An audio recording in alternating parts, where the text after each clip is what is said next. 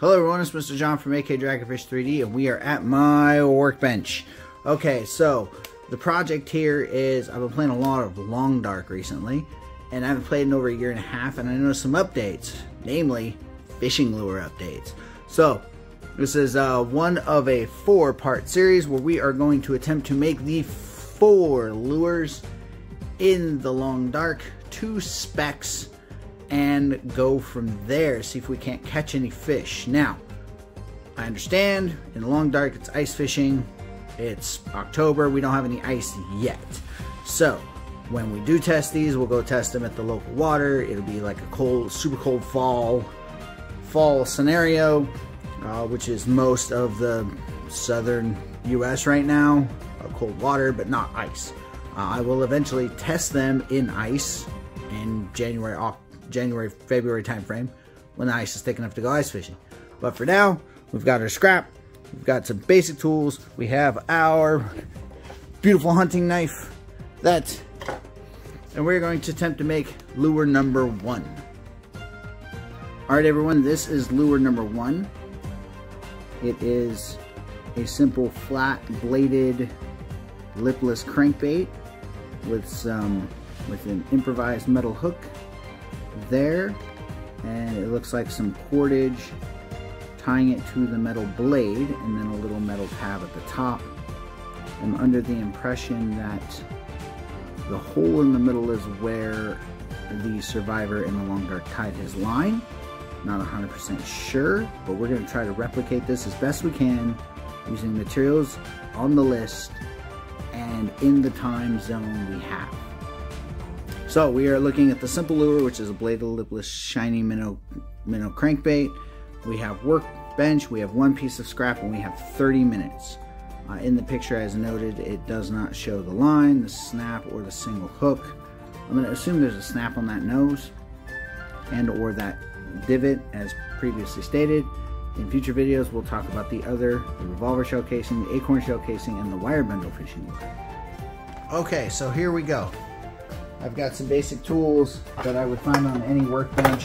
In the Long Dark there's a lot of inconsequential stuff that I assume is there when we're playing the game, such as weird little pliers that are otherwise useless in a survival scenario. You always got a knife of some sort because you can't really play that game without a knife. The game is useless without a knife. So now we got this piece of scrap metal here. Okay, and as mentioned, we got some corded sinew. I am not sponsored by Silver Creek Leather Company or anything. Artificial sinew. Either case, I tried to find braided equivalency earlier, and instead I talked to a local who said, go get you some artificial sinew. This has a tensile strength, essentially a line weight, if you will, of about 100. So we're going to try this. We're going to cut this up with our knife here best we can. Probably haven't used a big knife like this in a while. Normally I use my pocket knife, so for the sake of safety, we're going to use my pocket knife. We're going to use my everyday knife here and cut quite a bit of metal here, free of, without cutting my hand. And I have 30 minutes to do this, so I need to move with purpose. So my idea here is to just wing it, because it's supposed to be a simple fishing lure, right? Nothing fancy, not a lot of time, effort put into this. Simple, shiny, effective. Okay, and then we can just take this part, cut away from you. Knife safety, down and away. There we go. How are we going to make this look like that shape? Well, the great thing about the workbench in the Long Dark is every workbench has a table vise. So my thought here is to get the general fish shape by folding this, and then we'll punch, and then we'll use the vise. So let's go to the vise. So we are going to bend this quite a bit in the vise in different shapes, so there is a shiny bit to it. I've sliced myself because I am bleeding now. Huzzah. Now we've cut it to a more manageable leaf shape. Use the pliers to get a more rounded fish-like shape. And as they say in the game, do not try this at home. But you know what? I'm doing it for the sake of curiosity. So if I get hurt, it falls on me. It does not fall on the people who made the game. It falls on me for attempting to make what they call a simple fishing lure using a bit of scrap metal in 30 minutes. It's shiny. It's shiny, that's for sure. Round this little tip right here out. That seems to be, oh, it's more of a, it's got more of a shad look now. There's that. Now we go back to the workbench and punch some holes. It's still a little rough, but it's not supposed to be perfect, right? Okay, there we go. There's the body. Now we come back over here to do all the other fun stuff to the lure. So, hammer, knife. We're probably going to get the all punch instead. So near the back end is where we put the hook.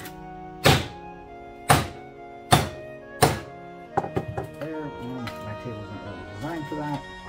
Probably should do that somewhere else. Flatten that out so that we have a hole in the back where we put the hook. And on the lure there is also a hole in the middle. I'm going to put it more, applying my fishing knowledge, I'm going to put it more up here. And that's probably where we're going to tie the line. Now, IRL, or in-game, I assume that the main character uses the back end of his knife.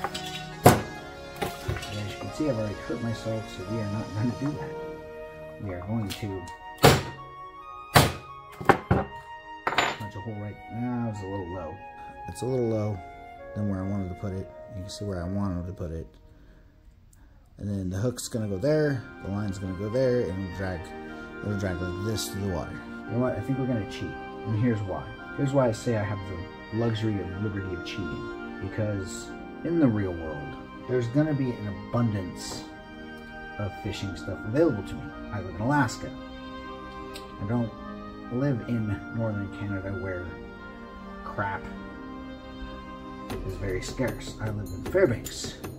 There's lots of people with lots of fishing gear. Just about every 2 to 3 people I know has some semblance of fishing gear. If you ever play the Long Dark in Fairbanks, Alaska, we have a lot more resources available to you. I'm going to take a little creative liberty here. I'm already taking creative liberty here. And actually get a flipping hook. That way I don't really, truly kill myself. So, I'm going to dig through my hooks here. Now, the picture in question used a single hook. So I have a single hook here. Single hook here that we are going to use. Alternatively, I have one of these things. Now, I've heard good stuff, I've heard bad stuff about how turning these things into a fishing hook. I will demonstrate. So cut that part. Cut it there like that. And then you essentially fold this in. Fold this like that. You use your pliers, your Gerber, your Leatherman, whatever, to see. It's aluminum. It's very thin aluminum. If anything, I'd have it as a hook that the fish would swallow, as opposed to a hook that the fish would bite to. I would not. That's just one. If I'm fishing small fish, like bluegill, crappie, I mean, I know crappie, some crappie can get pretty big. See, that just twisted right the half off. So, other elements, if you've got wire, use wire. If you've got stronger metal, such as a steel cable, steel gauge, you can twist or braid it into a hook. But for the sake of modernity, we're going to use a regular hook. Okay, we're going to open the sinew now. Artificial sinew. So in the Long Dark, we use gut cord. This is artificial gut cord. And we are going to take a piece of artificial gut cord and we're going to tie the hook onto the artificial hook cord. Yeah, that's nice and strong. That's really strong. So my thought then would be, I'm not sure what knot to use. My fishing brain is going nuts. Twist it so it's a little bit thinner. I'm gonna tie an improved clinch knot here. Best I can without jabbing myself with this damn hook. Come on, hook, work with me here. I'm on the clock. And then we'll pull it back through the top loop, like that.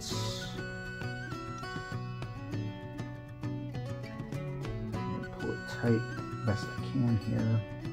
What I'm working with. And tagging with my knife on the workbench, like so. Not to catch the main line. There we go. Alright, there we go. Thinking we'll just double clinch it right there. So once again, I'm going to twist this line. I probably pulled way too much line here. So why am I using sinew? So I'm using sinew because in the long dark, poor little Mackenzie, our little lone survivor guy, doesn't have access to generic rope. So if he needs rope for any project, he has to kill an animal, take the guts, dry the guts, like 3 or 4 days or so, okay? And then he can make rope, fishing line, etc. out of the guts. Alternatively, you can also find fishing tackle in other places in the long dark, such as fishing camps, etc. I'm not 100% sure it would matter, to be honest, which way we tie the hook or how we tie the hook. Sinew has a really strong tensile strength, so I'm thinking we just do a slip and be done with it, or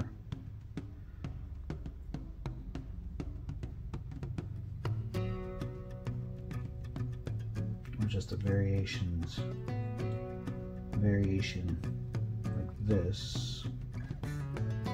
Twist this around. Ow, come on, work with me here, bub.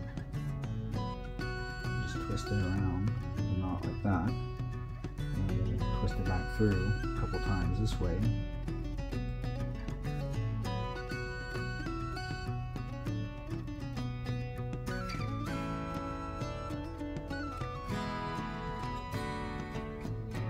Like that. So that's the intent. So it swims through the water like, essentially like this. Now we just tie this off. And it's got this, it's got a waxy feeling to it, so I like it. I like working with this. This is really good. I'm not sure what other projects you could do with artificial sinew. I found it at Joann's. Something along those lines. Pull it nice and tight. Got the tag end with our knife. Take that knife along. There we go. Alright, and with 4 minutes to spare, we've done this in 26 minutes. From ugly piece of metal, a little bit of blood, a little bit of sinew, some things that weren't mentioned. Otherwise, there we go. Simple fishing lure from the long dark. We'll go ahead and rig it up, take it to the lake, see how it fishes.